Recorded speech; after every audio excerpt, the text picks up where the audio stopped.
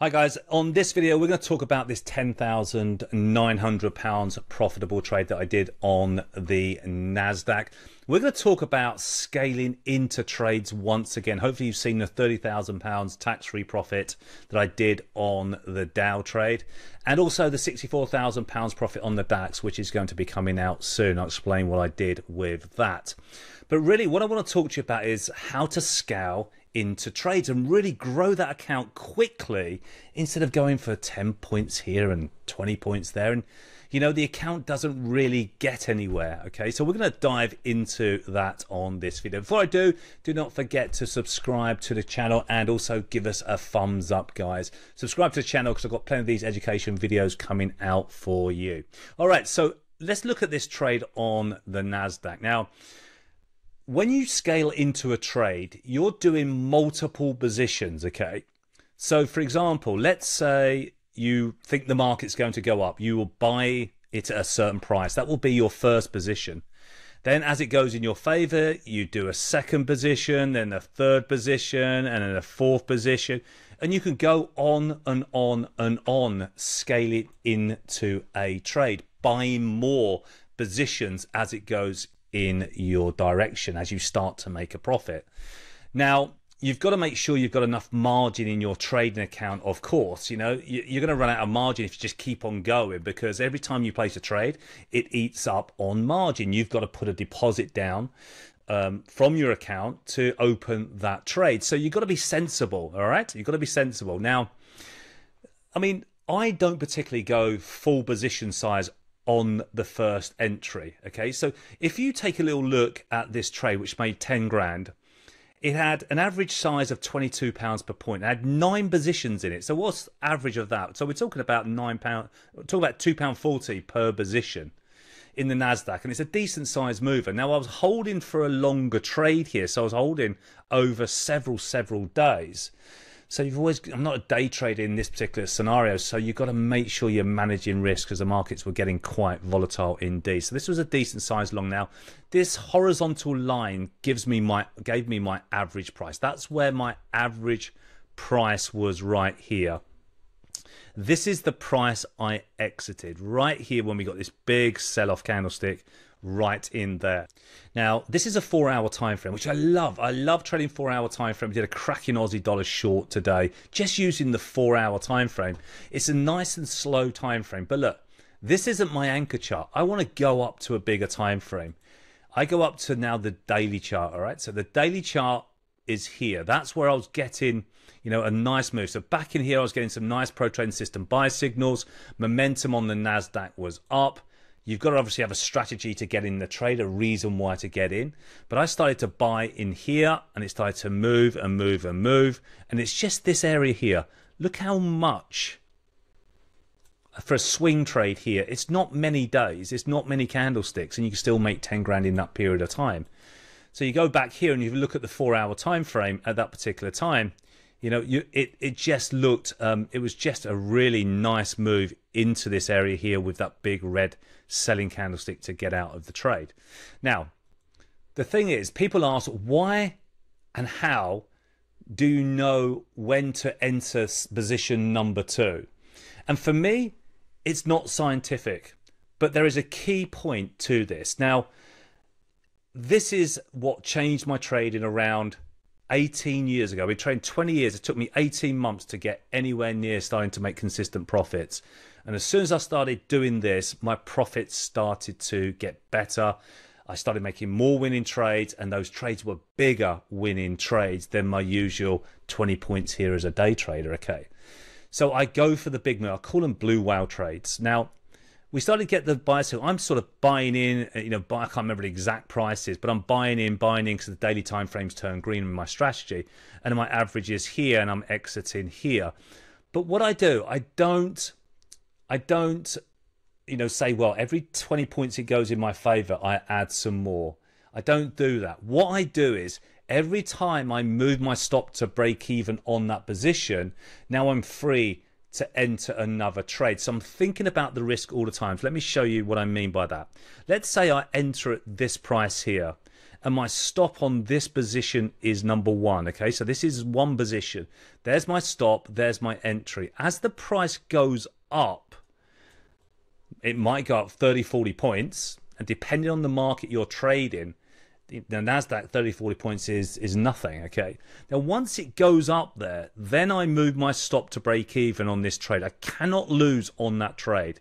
Now that then frees me up to now enter another trade on a pullback. So let's say this is trade number 2. There's my stop on trade number 2. This trade number 1 is riskless, so it's no risk whatsoever. This trade has a percentage risk, whatever it wants to be. Let's say 2%. And then let's say the bigger time frames are pushing this market higher. I then now start to get into profit on position number 2.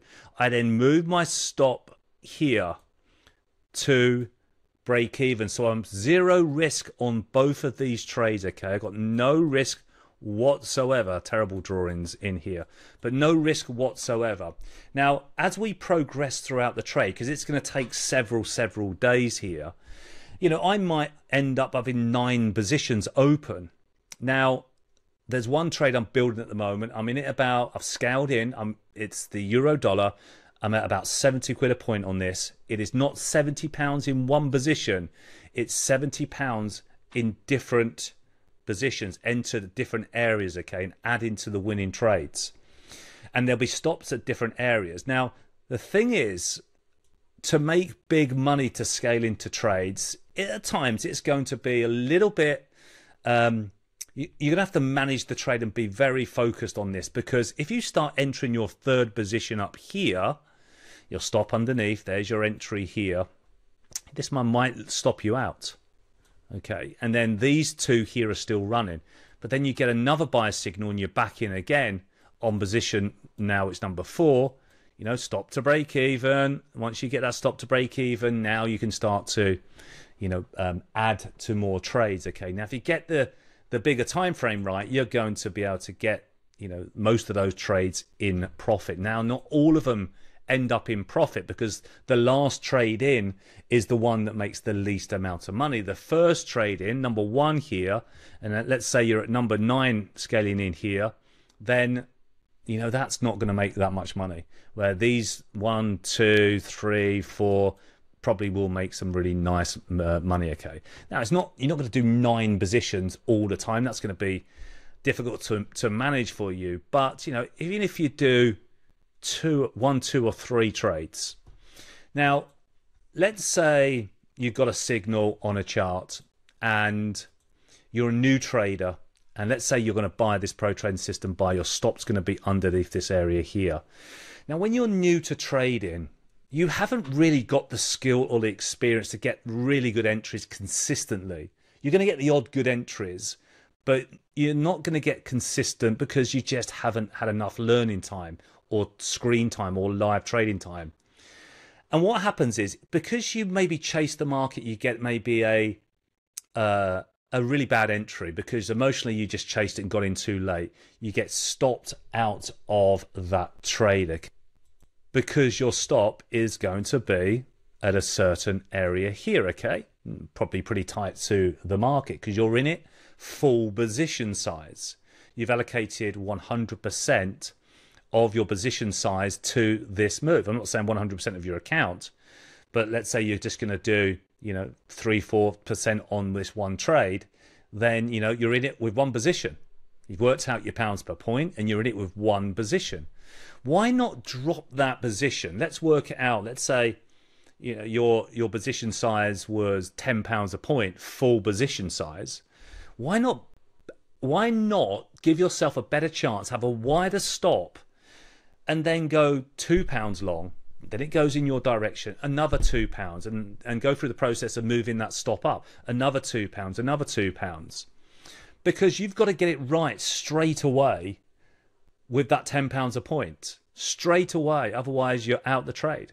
And I reckon a lot of the time, if you're new, the trade would have made money if you were still in the trade, but you've been stopped out of that trade. So I'm not saying do this. Just have a think about it, okay? Instead of just do it next time you're trading, instead of doing £10 a point, split the position, say, up into two £5 if you're spread betting. If you're doing funded accounts, you could do that. Get it into lot sizes, but split it up. Give yourself a chance while you're learning. Once you get enough live screen time, live trading time, you get more experience, you get better entries, and you'll get more skillful at this, and you get better at getting into these trades at the right time. While you're learning, split positions up. The reason a lot of people don't split the positions up is because the greed kicks in, and they see a signal, and they go in, they think they're going to make big straight away, okay? Yes, you are going to lose out on that big trade because you're going to be scaling in with smaller position sizes and building to that £10 a point. Yes, that's going to happen. But over time, it builds confidence. Confidence is winning trades. You get winning trades, you start to build confidence. We know that. So give yourself a chance with this, okay? I scale into trade. When I spot, my process is I do my weekly analysis at the weekend. I do my monthly analysis at the end of the month. I'm looking for the big moves, okay? I'm looking for trades that are going to go using my software, that are going to go in a certain direction for a week, for a month. But let's say for a week, okay? Because people struggle with the patience to do trades for 1 month. But for 1 week, I think people can handle that. You know, you look at the market on a Sunday night, the FX market, you see where the market's going to go for this week. You can really start to build positions in these markets, and the account will pop up when you get a big winning trade. Instead of doing lots and lots of little winners and lots of little losers, just be a bit more patient, wait for some setups, and then hit it hard aggressively by adding. Try it in your demo account to start with, see how well you do and how stress-free it is. Trading isn't stress-free, believe me, but by doing it like this, you give yourself a chance with your first position to get into profit. And if that first position goes against you and you lose and you get stopped out, you then haven't lost your maximum loss on that trade, okay? You can just cut it and get out of the trade if you don't like it. When it starts going in your direction, then you can start to build and build and build. Now, we'll talk about adding to losing trades. Now, that is a big no-no. We know that. But there are times when, and only when I would do that, is when there's a certain criteria. Now, that is for another video. We'll go into that because that is a dangerous area. Adding to losing trades, if you don't know what you're doing, is dangerous. Adding to winning trades is what you want to be doing. And you want to be spotting these big winning trades using your indicators that you are using. All right. And so for me, it's all about using those bigger time frames. The bigger time frames lead, guys. The bigger time frames lead. Okay. And then I drop down to my smaller time frames for those adding into trades. You could do this while you're working. You can use 4-hour time frames. Use your mobile phone if you want to. But the most important thing as well here, which I haven't mentioned, is managing your overall risk with those positions. Get that stop to break even. That trade is risk free. Get the next position stop to break even. That trade is risk free. You're opening up more opportunities to add into those trades. All right. And I think what we should do as well going forward is we should talk about turning day trades into swing trades, because that is absolutely a really good thing to do. So as a day trader, leaving trades on for big swing trades as well, instead of going for the daily day trade, leaving it on for the big swing. All right, guys, hope it helps. Give us a thumbs up if you like it. You know, 10,000 quid tax-free in a few days isn't bad at all. And that's all to do with our software, scaling into trades, and you know, managing those trades correctly. Hope it helps. Speak to you soon.